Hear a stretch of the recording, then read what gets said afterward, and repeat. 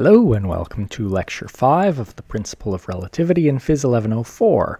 And in this lecture we're going to look at convertible kinetic energy, which is not the kinetic energy that a car has when it's got its roof down. Let's look at three very similar situations. Here we have identical cars about to crash into each other, and I've set it up so that there are three different situations with their velocities. So in situation 1, car B is stationary and car A is coming at it at 30 meters per second.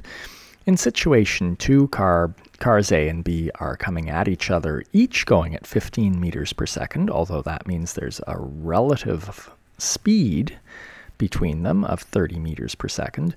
And in situation 3, they are going in the same direction, one at 20 meters per second and the other at 10 meters per second. Which of these is the most dangerous situation? I mean, they're all going to result in a crash. And let's say that all of the collisions are totally inelastic so that the cars stick together at the end, and so we can just talk about a final velocity in each case. And if you work through the totally inelastic collision, you come up with those values that I've listed on the screen there. What's going to happen is that kinetic energy is going to be converted into internal energy during this inelastic collision. And that is where the danger is, because that internal energy represents damage to the cars and the people in them, possibly. So it seems reasonable that the collision with the most kinetic energy should be the one that is the most dangerous. If you look at the kinetic energies of these three situations, this is what you come up with. You can calculate this yourself fairly easily. And this would suggest that situation 1 is the most dangerous, 3 is the second most dangerous, and 2 is the least dangerous. But if you think about that, that doesn't make much sense. In situations 1 and 2, the relative speeds, which intuitively ought to be the thing that really matters, are the same. And in situation 3, the relative speed is much smaller. It's only 10 meters per second.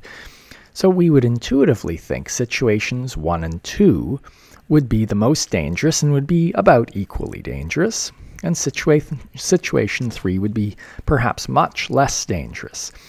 If that's what you intuitively think, you're right.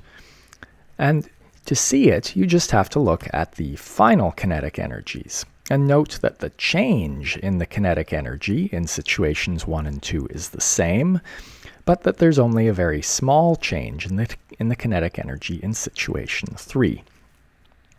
So the kinetic energy alone, the initial kinetic energy, was sort of misleading. One thing to realize is that situation 2 is in fact exactly the same as situation 1, but viewed from the center of mass frame. And it's the simplest situation, particularly because the final kinetic energy is 0.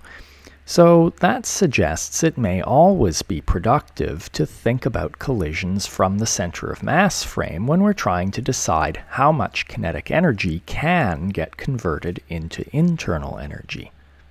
So just like last lecture, we spent a lot of our time transforming momentums from one frame into the 0 momentum frame. What we need to do now is transform the kinetic energy into the 0 momentum frame so we can get an idea of how we more easily calculate it to get insight into how much energy is convertible into internal energy. So here is the kinetic energy for a system of objects all moving along the x-axis, right? And we have an object 1 and an object 2 and so on. And we know how to convert this because the inertias don't change, and so now we just have to transform each of the x components of velocity into the z frame.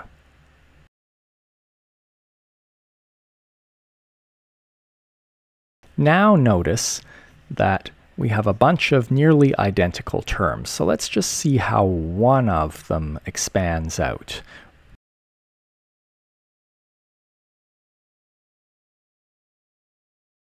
So that's how one will expand out, and all the rest will expand out the same way. So if we collect all the VAZX terms, we're going to have one term that looks like this. Then we can collect all of the terms of this form. The common factor in them is VAZX. And so I'm going to stick that common factor at the end of the term.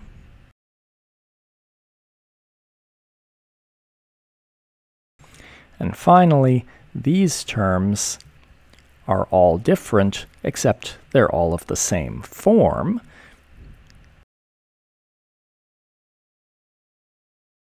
So notice a few things.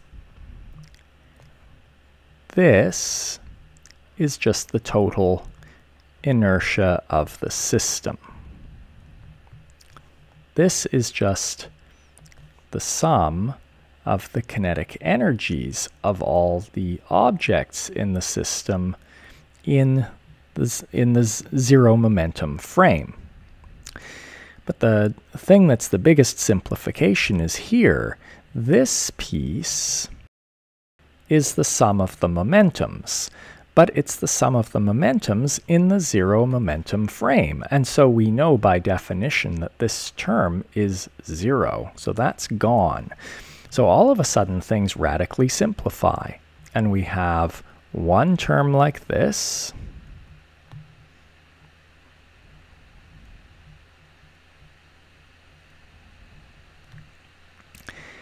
and then we have a term like this, which is the sum of the kinetic energies in the zero momentum frame. So I'm just going to call that the kinetic energy in the zero momentum frame of the whole system. Now let's look at the meaning of what we've got. This first part is a kinetic energy that is just like an object of inertia equal to the whole system moving along at the velocity of the center of mass frame. And so you can think of this as the kinetic energy of the center of mass of the system. And so that's what we're going to call it. We're going to call it the kinetic energy of the center of mass. And then we have this piece, which I've called K, the kinetic energy in the Z frame of the system. For an observer in the zero momentum frame, this is the kinetic energy of the system that they would measure.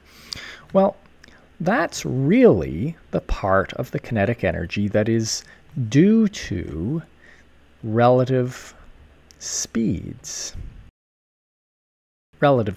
between the objects in the system. Whereas this piece is really to do with the motion of the observer relative to the system. So in other words, this piece here is the only part that is available to be converted into internal energy. And so from the point of view of what the system is able to do within itself, this is the important part. And so we will call it also, we can call it the Z frame kinetic energy of the system, but it is also the convertible kinetic energy. Okay, we've essentially got what we wanted. We wanted a transformation that would give us the kinetic energy as measured in the zero momentum frame, or if you prefer, the center of mass frame. And that is what this is. But there's an easier way to calculate it, and it'll take just a little bit more work. So first of all, I'm going to just flip the equation around to solve for that convertible kinetic energy. Now, to simplify things, I'm going to specialize to the situation of just two objects in the system. We can do this for more, but the algebra gets much nastier. So I can now write this out in full fairly easily, because that kinetic energy in our original frame of the system is going to be like this. And I'm going to omit the A subscripts. And also I'm going to note that everything here I have velocities squared, which just gives the same as a speed squared. And so I don't need to worry about components anymore. There is the kinetic energy of the system in the original frame. And now the kinetic energy of the center of mass. And I will just write this as the center of mass speed squared, which is the same as the center of mass velocity squared. Now there is a whole lot of algebra that we could do, and which I'm not going to, for several reasons. First of all, the algebra is just a little yucky, and second of all, it actually involves a vector manipulation that we haven't seen yet called a dot product. So I'm going to leave it for later in the course. But I'll just say, if you replace this with what we know it must be, and then do a lot of rearrangement and a little bit of vector manipulation magic, you end up coming up with this remarkably simple expression for our convertible kinetic energy, where I will note that this is the relative speed, which is what we figured should be the important thing in collisions. And this quantity here we call the reduced mass, which we represent with the Greek letter mu. And the thing to note about this expression is that we can calculate it entirely using things that we knew without transforming into the center of mass frame. And so it's very easy to calculate this. And I'll just say that this thing here, the reduced mass, is going to be very important for some of you, the chemistry students. This is going to be very important in spectroscopy.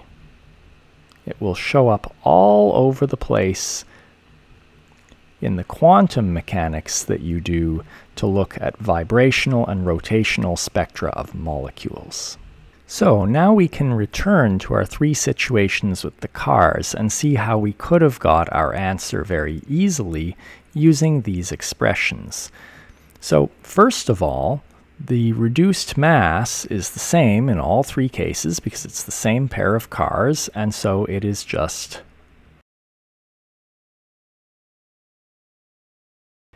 note the units. The kilograms take out the kilograms, but there's still 1 kilogram left in the numerator, and this one comes out to 500 kilograms.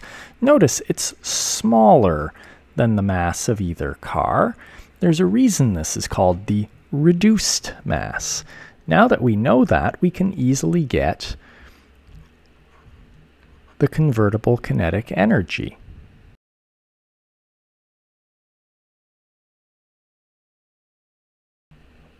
Notice that in situation 2, we have the same reduced mass and the same relative speed, and so we will get exactly the same answer, in line with our expectations about the level of danger of those two collisions. Whereas in 3, we get quite a different answer.